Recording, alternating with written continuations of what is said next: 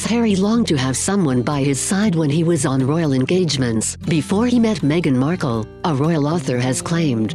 Angela Levin, writer of Harry, Conversations with the Prince, says that the Duke of Sussex struggled on long trips on his own. She said that he wanted to ensure Queen Elizabeth II had as much help as possible, so would carry on with duties even though he longed for a private life.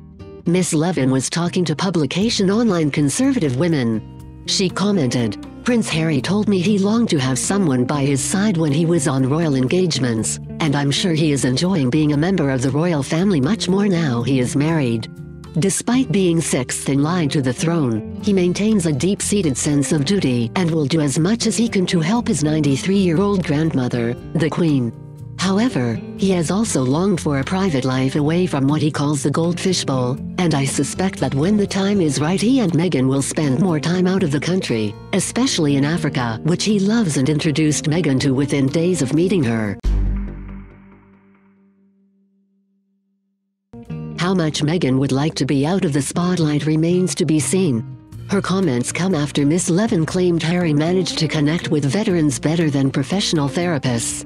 She says Harry was able to engage with veterans in a natural way due to his time serving in the forces. The royal served in the army for 10 years. During his time he rose to the rank of captain and undertook 2 tours of Afghanistan.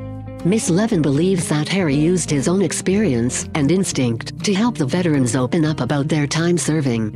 She wrote, "I joined him on a visit to the Help for Heroes Recovery Centre at Bedworth House in Wiltshire. It's a place for former British servicemen and women who have suffered in battle. Although their physical wounds had largely healed, they had come to take advantage of the hidden wounds psychological and well-being service and the opportunity to learn new skills.